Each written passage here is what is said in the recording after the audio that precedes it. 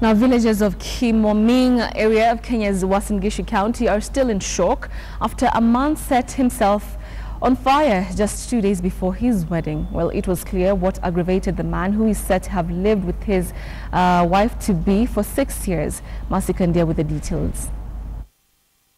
It was one morning that villagers of Kimoming, Uasin Gishu County looked forward to, but the somber mood was the least of what they expected. 2 days before his wedding, the late Bernard Chemweno, a high school teacher, set himself ablaze just hours before celebrating of his marriage to a woman he has been living with for 6 years. Nyumba vile ilichomeka, walisikia tu sauti, yani mlio wa sauti kama bomu wa area huko. Watu wa huko ndio walipotoka nje wakaona nyumba imeungua. So polisi walipofika, nyumba ilikuwa imeungua yote na mwili ya marehemu alikuwa hapo ndani, ilikuwa imechomeka kabisa.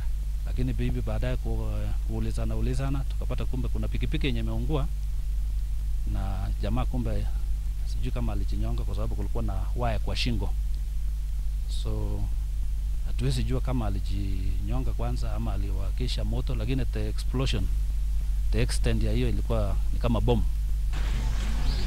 His wedding committee now taking up a new role of a funeral committee. Kwa mtu wa furaha, tulipokuja kwa mikutano, mipango ya kufanya hii sherehe, hakuwa na dalili ya wasiwasi yoyote.